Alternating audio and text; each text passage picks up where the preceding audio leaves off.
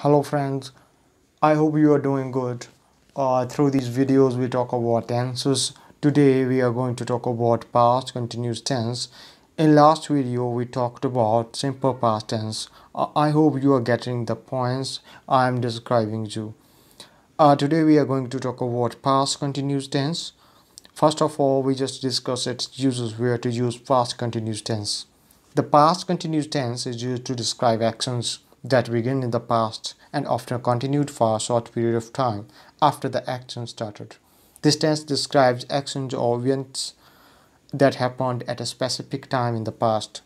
These actions are usually no longer happening at the time the sentence is being said. First of all, to make a positive sentence, we need these kind of structures and helping verbs. First of all, we use subject plus was or verb plus first form verb plus ing plus object. Was we use with any singular subject except second person singular you. We don't use you with was. With any other singular subject we use was in the past continuous tense. Were we use with plural subjects and with second person singular you. To make a positive sentence, this was a kind of structure and helping verbs that were needed. Now we have examples. I wasn't sleeping when you got home last night. Here I wasn't sleeping is a past continuous tense. Here other when you got home late last night. This is a kind of sentence structure we need to make a past simple past continuous tense. So in second example saying they were not sleeping when I got home late last night.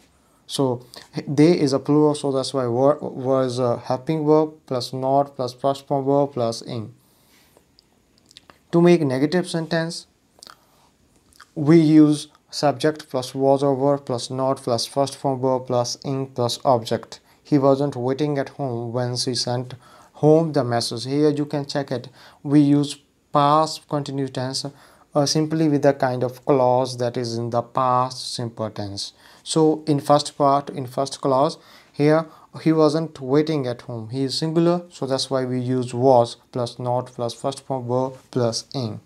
Here next stage is to make interrogative sentences in past continuous.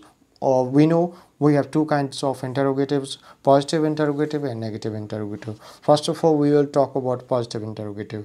To make positive interrogative, we use was or were plus subject plus first form verb plus ing plus object. For example, were you doing something when I called you? Were is plural, plural helping verb, and we used it with you.